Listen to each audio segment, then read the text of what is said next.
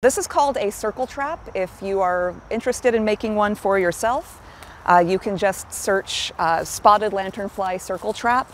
And I got the instructions from the University of Pennsylvania State Extension Service.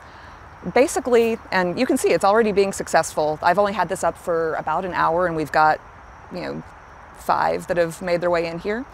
The things that I like about it are that we don't get what's referred to as bycatch, impacts on other animals or other insects that we don't want to get rid of. So this just uses spotted lanternfly behavior against it. And all it is some window screening material, the mesh. And I got that for like $8 for a roll down at Ace Hardware. I've got some paint sticks for stirring your paint, the tops off of some milk cartons, and a Ziploc bag, and then a zip tie and something to affix it to your tree. So if you have a tree that is getting a lot of impacts from spotted lanternfly, maybe you're getting that honeydew or the sooty mold is starting to accumulate and you really want to get rid of it. I think I made this in about half an hour using the University of Pennsylvania Extension instructions, and I spent all of less than $8. With $8, I could make like 3 or 4 of these probably.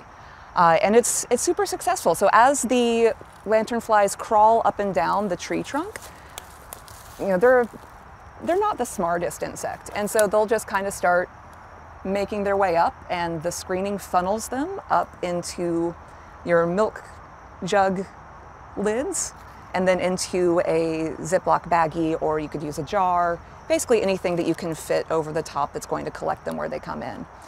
And periodically you just want to come out and check it, and to be humane, dispatch everyone fairly quickly, don't leave them to suffer. Making sure that there's no one in there that you don't want in there. Maybe a cool bug climbed in, you can let the cool bug out. But this way it's low impact, it's very inexpensive, you don't have to worry about chemicals. Again, you avoid all the impacts from like sticky bands and glue traps.